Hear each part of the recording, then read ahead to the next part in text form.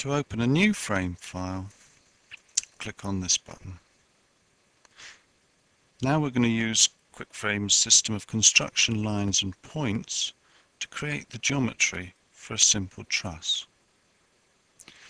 This is a vertical construction line and this is a horizontal construction line. Now I want to add a line parallel to this, so I'll select the Create Parallel Line tool. I want it to be 5 meters, and if we look to the bottom right we can see a prompt asking us to click near and to side of line, so I will click here, and that's added our parallel construction line. It's a bit small, so we'll zoom in.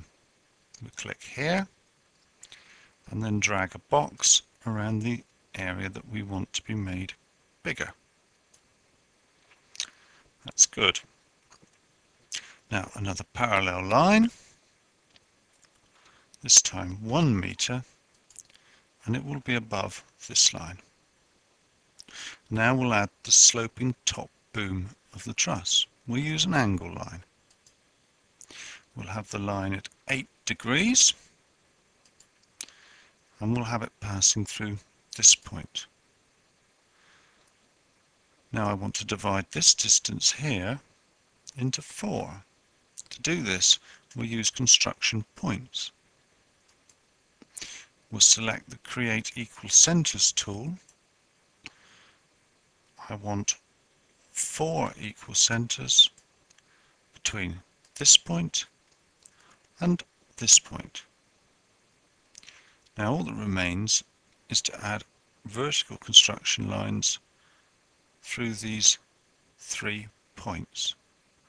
I'll go back to lines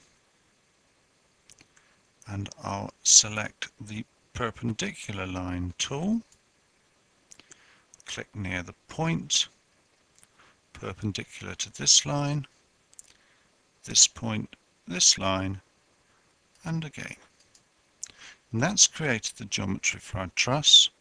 I'll just zoom in so that it's placed nicely on the screen. And that concludes our demonstration, but before we move on I'll save the file and give it a name. We'll click on this button, type the name truss and click on the save button, and now it's been saved with the name truss. This is the geometry for our simple truss. Now we'll add some members. We'll select the Members tab. Members can be fixed at each end or pinned. Let's add the top and bottom boom as fixed members. Click near this point and near this point, and then here and here. Now let's add the rest of the members as being pinned at both ends. Pinned, pinned, click, click, click, click. Now if we do make a mistake at any time, and I've just done it with this member, we have an undo button here.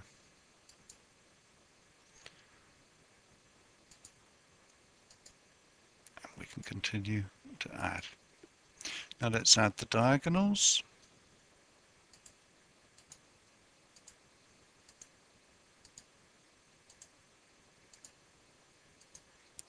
And that's the members for our simple truss.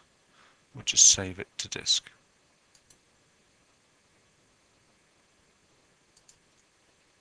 This is our simple truss. The next job is to add some bases. We'll add a pin base at the left hand end and a vertical support at the right hand end. Select the Bases tab, select Pin Base and click, and now select the Vertical Base tool and click, and it's done. Save it.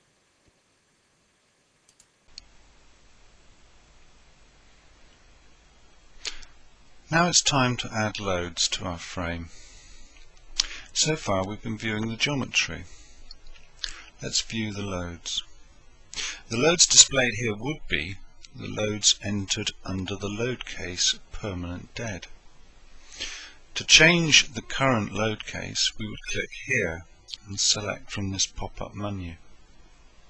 To change the default list, we would select the change option. Let's enter some loads under permanent dead. We'll enter a distributed load to the top boom of the truss. Select the Loads tab on the toolbar, Uniform Vertical Load. Enter a value of 6.3 kilonewton meters, and the prompt down here says where, pick a member. We'll select the top boom and acting towards here. Let's add 3 point loads to the bottom boom. Select point load, vertical. We'll enter a value of 5 kilonewtons. The prompt says acting where, pick a point on a member. We'll select this point, acting towards here. This point, acting towards here, and again. And that's the loads added. We'll save the frame.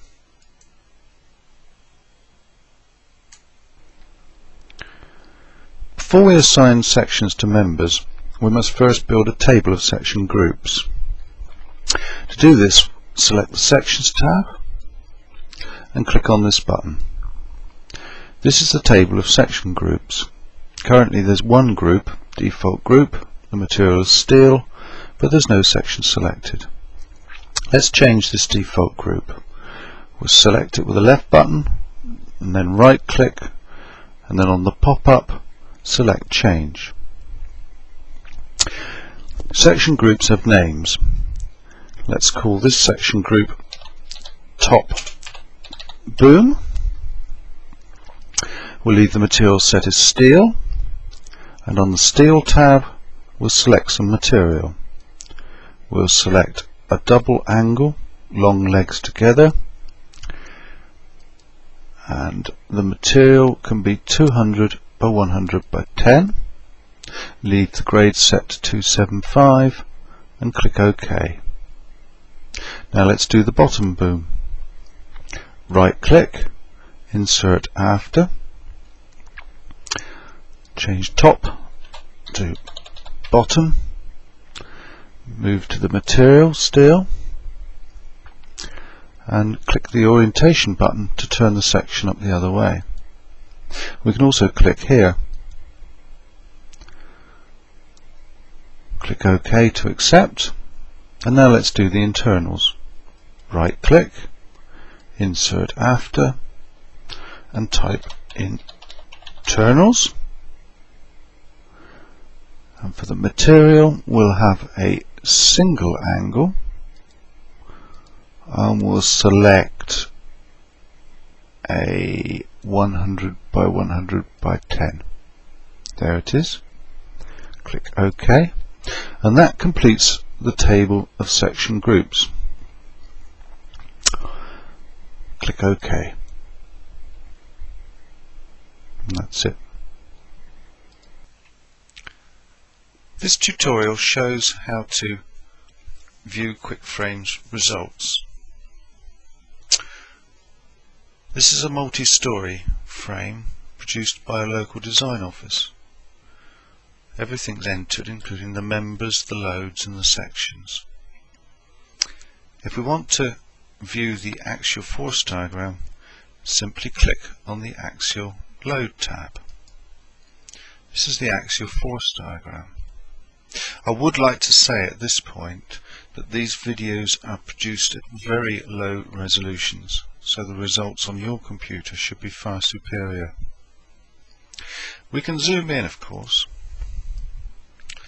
see various parts of the diagram, and zoom out, and I need to put it back to one side.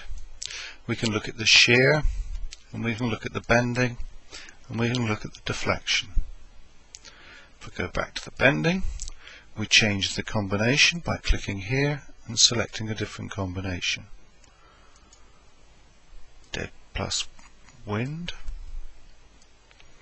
dead plus wind in the other direction.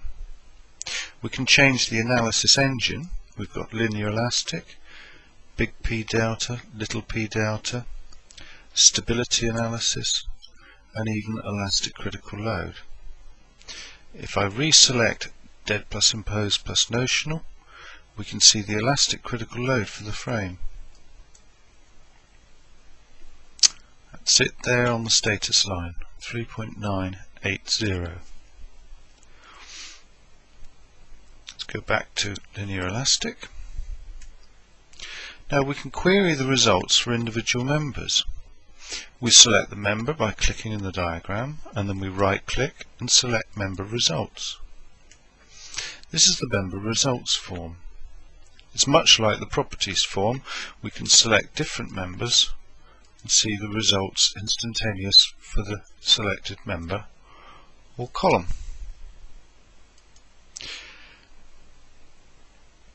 This is the input for the member. This is the forces for the current combination. We can change the combination here. Dead plus imposed now. These are the deflections.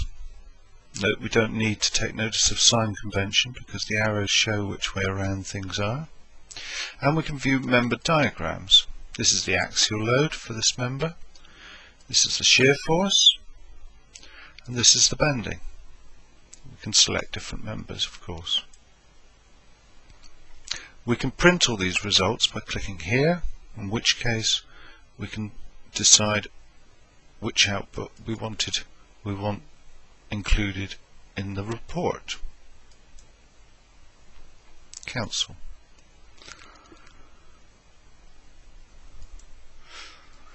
We can also see frame results by clicking in free space, right clicking and selecting frame results. These are the reactions for this combination, and this is the equilibrium check.